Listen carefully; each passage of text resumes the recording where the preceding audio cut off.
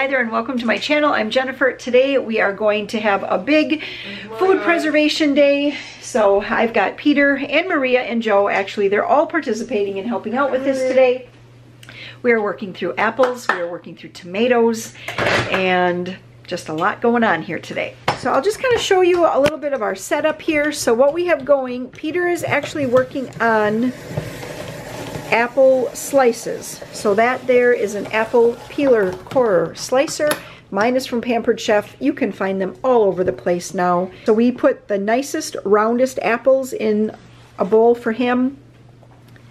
He runs it through there. He cuts it into thirds and plops it into... I think. What? That one's too small? Okay, that's fine. I don't think. And these apples are in lemon water. So we just put a few splashes of lemon juice in here. No, I drain them off. I put them in here to about the six to 7 cup line, and then I put them into my bags. I will label these 6 cups apples, and I'm going to be putting these down in the freezer. And now these apples we will use for apple pies as well as apple crisps throughout the winter.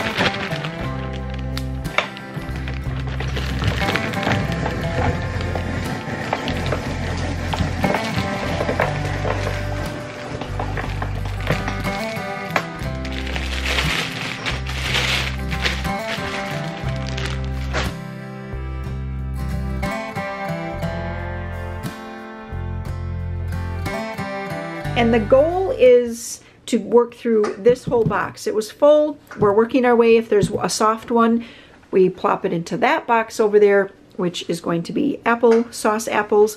But these are all this variety. I don't know if this is Duchess or honestly, I don't know what variety this is. But yeah, we have 6 trees and I think every single one is a different variety. I wish I was better at identifying them. I know that these are a Macintosh and or a Cortland. We have one of each and they look so similar. To me, they're hard to identify or to tell apart. But anyway, that's what's happening. Peter's going to work through this whole box. I feel like This whole box, this was a full box. So then we actually just use a little soapy water, and Maria has been washing them, and we put them in here. We give them a good rinse. The applesauce apples I put over here. I quarter them, and then I have my Nesco. And I put them into the Nesco here. I have a pint of water in the bottom of the Nesco, as well as probably a 1/4 cup of lemon juice. And I just gave them a really good stir. I have it set to about 250 right now. And about every 15 or 20 minutes, I'll give them a stir, because I just want those to cook down, get nice and soft. I should stop taking the lid off if I want them to cook down. And then I also over here have tomato juice and sauce. So yesterday, pretty much the same process. I put my quartered tomatoes in here, I cook them down, and once they have cooked down and they're, you know, just juicy and mushy, I ladle off all of the juice. I ladle it into the jars, but like through just a little strainer to get any seeds or anything, and now I have apple juice, or I have tomato juice. So I made 3 pints, 3 quarts. Oh, am I making the mistakes today? 3 quarts, I need to get my head in this game, of tomato juice from the apples I did yesterday. from the tomatoes you did yesterday. Apples, tomatoes, it just feels like one and the same right now. I cooked down, no, probably about 2/3 to 3/4 of a Nesco of tomatoes. Cook those down. 3 quarts, I know, Peter, I almost said it again. 3 quarts of tomato juice. And then I also ran the remaining tomatoes that were left, I ran them through my food strainer and made tomato sauce. It was a little bit runnier than I wanted it, so I did put it back on the stove for about 20 minutes at just a real low boil, just to kind of thicken up a little bit. And I made 2 quarts of tomato sauce as well as a pint of tomato sauce. And this one I actually put garlic powder as well as 2 teaspoons of Italian seasoning in there, and that just as kind of a start of a spaghetti sauce. Usually I just like to can it regular, and then I can add whatever seasoning to it I want. And I also like to have some quarts of tomato sauce as well as pints of tomato sauce. Again, depending on what I'm making, then I have like the right size. What I forgot to mention is that I actually did not can these up yet. I just jarred everything yesterday, and then we just had other things we had to do last night. So anyway, I'm just going to get these into my water bath canner right now, and I'm going to double check to be sure with juice and sauce what the canning times are. So it looks like juice is 45 and tomato sauce is 40. These are only, this pint is only 35. When you're water bath canning though, you can can it longer. That's not going to, that's not going to cause a problem. So I'm just going to put all of this in 45 minutes and call it good.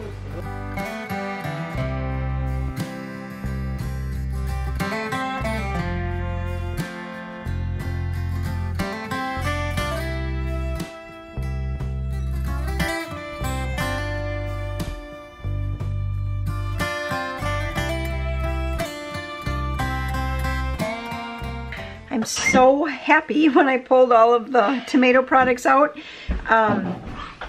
About 3 minutes after I lowered them into the water, I heard like a funny pop. I thought, oh, please tell me that I didn't crack a jar. Peter, apples. But all is well. So I'm just going to let this set here for 24 hours before I... what I always like to do then is to remove the bands, give them a little bit of a wash down, label them, of course, and then get them down. There we go. There was the first one popped. But then get them down onto the pantry shelves. What are you guys mad about? Peter's mad at me because there's Peter's mad at you? I know there's supposed to be a little soap, Peter, because we... I thought she was supposed to rinse them. Well, they didn't get rinsed all the way. So rinse them all the way and then get those over there. You're going to keep working on more apple slices, right? Yep. So this is the 4th bag of apple slices to go into the freezer. You don't like washing? No. Why? Because I just don't like washing. What would you rather do? Play Barbies. Oh, play with Barbies. Put the last 3 bags in. We got 3 more bags going into the freezer. And, you know, that's like, if we used 1 bag a week, which we probably wouldn't use 1 bag a week. But anyway, it would be kind of nice to have a total of, let's say 12. Do you think we're gonna get 12 in there, Peter? We have that bowl of apples right there. There's no way that's gonna make six bags, but we do have a whole nother box of apples out in the garage, so we might just keep going.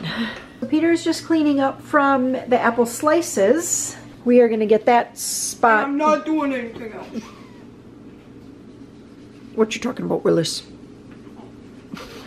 I don't think he gets that. Okay, anyway, I'm gonna get that spot over there set up for doing applesauce. And I have 3 more 6-cup packages of apples here to put into the freezer. And so one tip I'd have for you, when you're packing, like if you're gonna do the apple slicing like what I'm doing, you don't have to pack yours in 6 cups. I just like 6 cups because my apple crisp recipe calls for 4 cups of apples. I usually, it seems like once they're frozen and then they kind of thaw down again, they always, it seems like they shrink up. Joe, shh. It just seems like they shrink up. So I like to package them in 6-cup packages because that just seems to work best for apple crisp. It's also the right amount for a pie. And so that's what I do. If you make smaller pies, bigger pies, deeper pies, or if you want to make smaller apple crisps or bigger, package your apples accordingly. I cannot stress that enough. When preserving food is to preserve it in a manner that your family is going to eat. I know, I mean, this is big time. You check out, you just type in preserving food on YouTube and thousands and thousands of videos are going to pop up, and everybody's going to do it a little bit differently. And if you're just getting started in this, it's going to be, maybe you're going to find yourself wanting to just sort of copy what someone else is doing. Copy maybe their method, but don't copy exactly what they do, because you need to cook what works for your family and put away food that your family is going to eat. There is no sense in freezing, dehydrating, freeze drying, canning things that your family is not going to eat. Now, is it fun to try something new? Yes. I tried one time was like a cranapple jelly or jam or something like that, and it had lemon peel in it a lot, and I thought, oh, I'm not really so sure about this. And guess what? I should have left the lemon peel out, or I should have done a little bit less, because yeah, we didn't like it. But it is fun to try something new every now and again, but you don't want to waste all of your preserved food on a bunch of new recipes. All right, so just preserve it in the way that your family likes to eat it, as well as the size that's going to be right for your family, because there's nothing worse.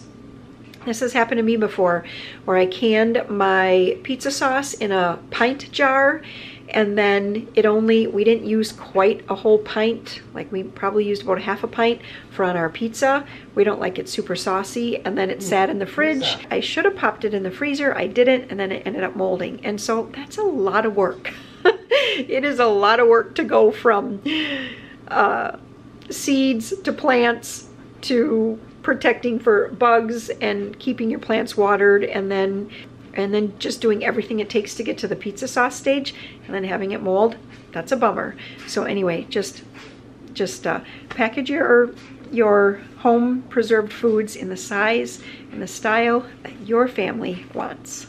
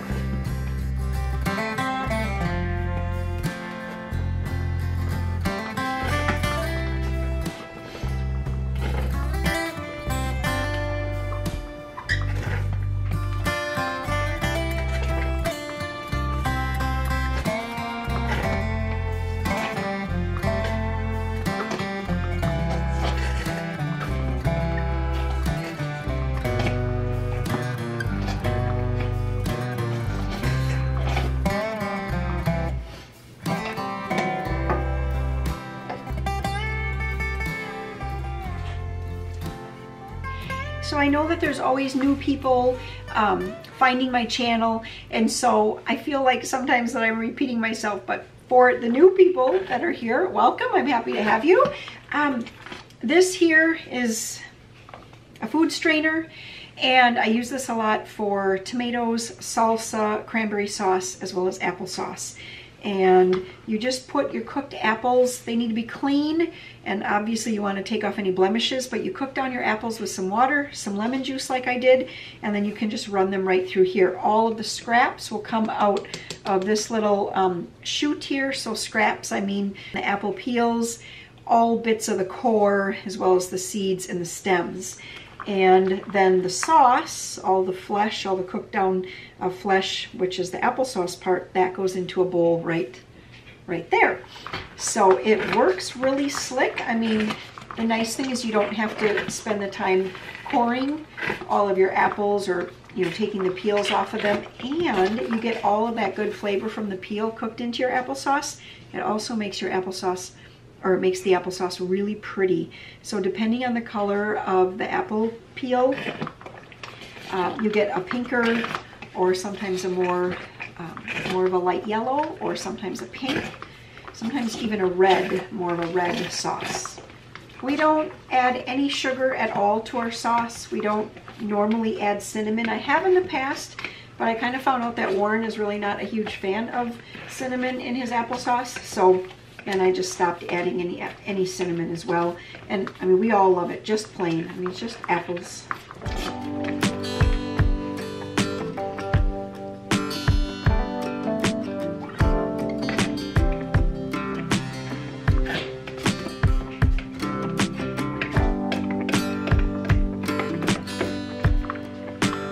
If you like your applesauce a little bit more on the runny side, then you can always add a little more water as you're cooking the apples down. If you like it thicker, just add a small amount of water. By small, I guess I mean, like I filled up my Nesco and I put actually a quart of water in there. And when I had this big pot here, this big pot, I put in a pint of water.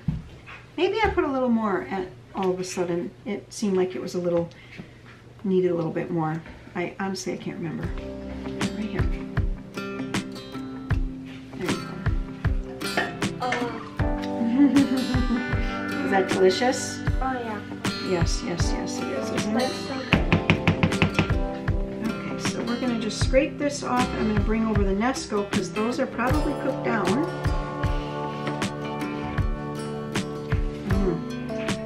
Why don't you pull up your sleeves? I should have put a little more water in this one, in this pot here.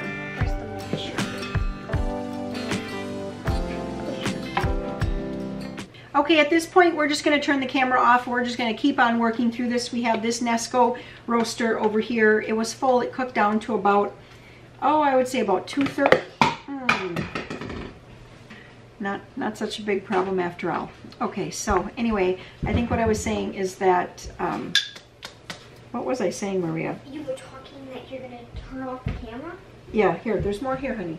I could have added a little bit more water. I think it's a little bit thick, but that's okay. We still love it thick just as well. And we're going to turn the camera off and just keep moving this through.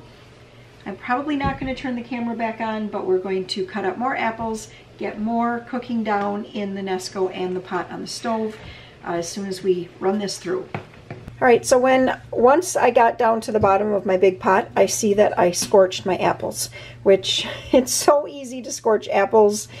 I mean, you just get that a little tiny bit too hot and boom, it scorches them. It also could be that I should have added a little bit more water. I just didn't want my applesauce to get too runny. I've had that happen in the past, and I just like it a little bit thicker. Anyway, I want to show you this. I don't have the box for this anymore, but I'll see if I can link this little thing. I think it's just called a pumice stone. It was like 97 cents or something like that at Walmart. And let me just show you how this works.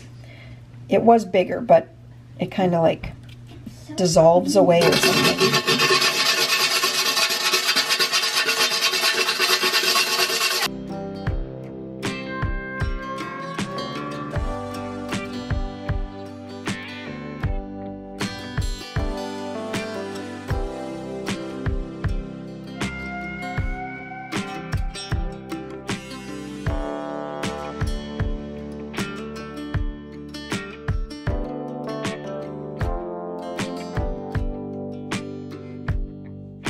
Kind of an annoying sound. I'm going to give this a rinse, see where I still need to get it a little bit. But this works really good on things that are stainless steel. I've actually used it on my sinks. Anyway, works really, really well.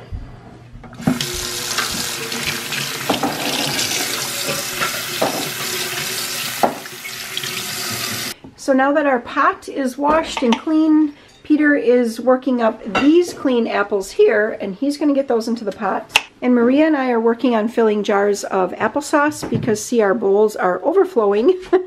So let me just run you through how this happens. I don't have all of the fancy canning tools, nor do I necessarily need them.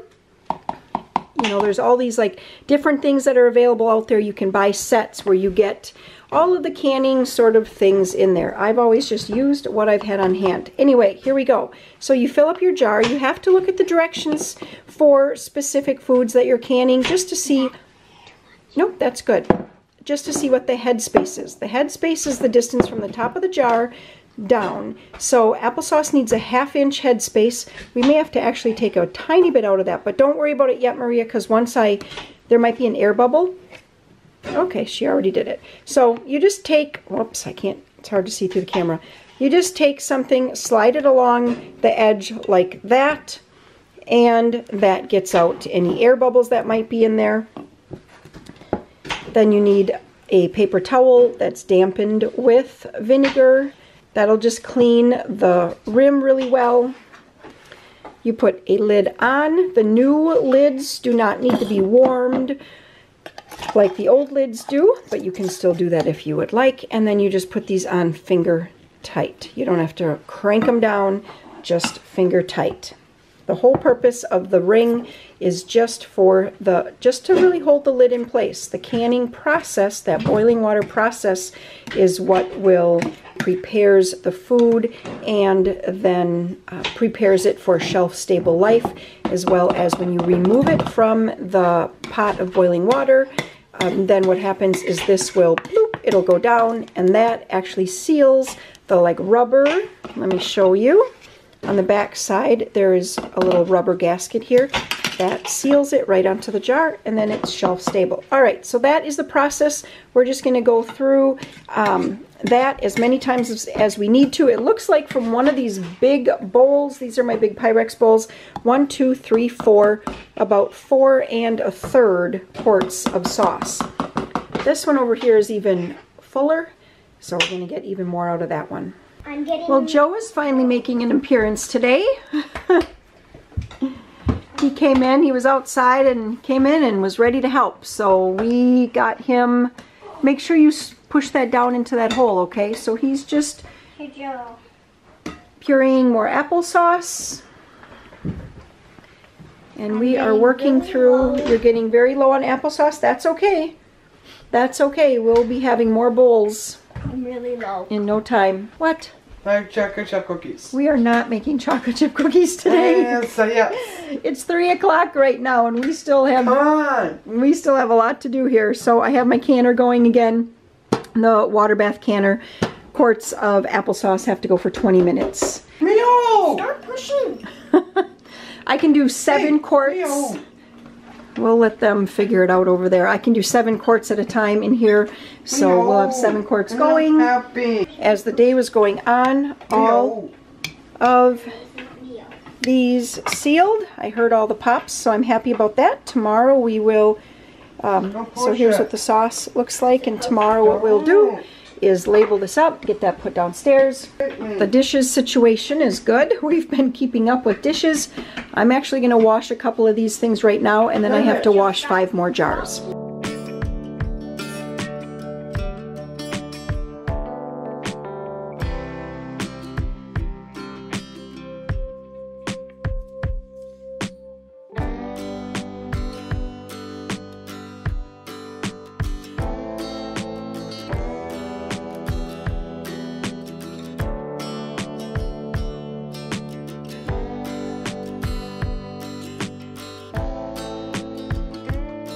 I had some siphoning happen on my jars, and I know it's because my applesauce is probably thicker than, like if you were to follow the precise directions or something like that with the amount of water that you should add. I know mine is thicker, and I kind of lifted out some of the jars. I'm like, oh shoot, I want to let it kind of cool a little bit. So I do like to, once the timer goes off, this is the last canner here, and I have 5 quarts in here. Once the timer goes off, what I like to do is turn off the stove, take the lid off, and then just let them sit there for about 10 minutes before lifting out the rack, and then I let the rack sit there for a little bit before I bring them all the way out. That does help so that you don't get so much siphoning, which means siphoning is just that when you bring them up out of the water, what happens is that the pressure on the inside of the jar starts kind of squeezing some of the applesauce out. And you can have a chance, there's a higher chance of lid failure because you end up getting applesauce like in between the seal and the jar. But I haven't ever honestly had any troubles with that, but it does make cleanup a little bit of a problem because like now tomorrow I'm going to take these rings off and then I'll have to wash them all up. It just takes a little bit longer. So perfect is when they come out like this and everything is clean. Everything is clean and you can just give it a quick wipe down and put it away. But it is 6 o'clock now. We did get everything washed up. Warren actually came in. He was helping with drying dishes and stuff like that too. We boiled up some brats and he and Peter are outside right now starting up the fire. And we're gonna have like a campfire cookout with brats and s'mores. So, and this is the applesauce that I did not can. I wanted to keep some for us to eat. I know everyone was looking forward to having a little bit tonight. So maybe when we come in from the campfire, everyone's going to want a little dish of applesauce. And we have one last pile of scraps to take out to the chickens. And looks like Joe found the graham crackers right away. Did you have a brat already? Yeah. I just both. Dad and Peter said you're lying to me. Oh yeah, man. Just both. Oh yeah. Oh yeah, you are lying to me, huh?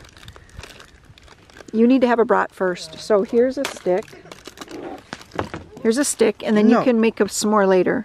No. Yes. Just no. The fire looks really good. Who was involved in that? Peter built it. Nice. It's a Peterbilt? It's a Peterbilt. Peterbilt fire. Okay. Well, anyway, it looks nice. I need to get over there close because it is cold out here. Me too. It's so cold too. Well, look at you. You're in shorts and a t-shirt. Oh yeah, man, I feel so cool outfit. But then. Do you want mustard? Yeah. Use carefully. All right, carefully. I be careful. Holy crap! Holy crab. We're not fishing crabs. There you go. Holy.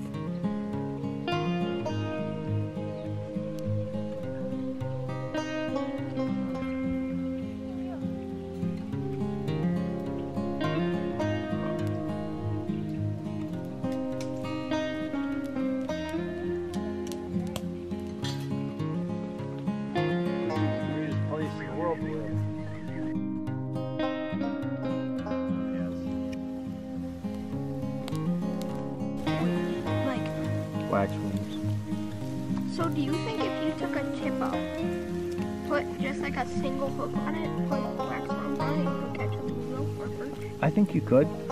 Yeah.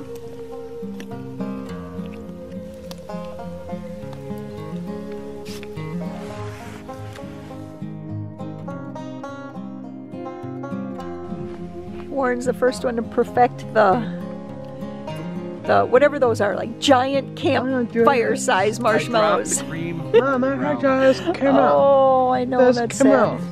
You made a double one. Made a double. You're double. Well, with those giant marshmallows. You have to. Yeah. One graham cracker square just isn't big enough.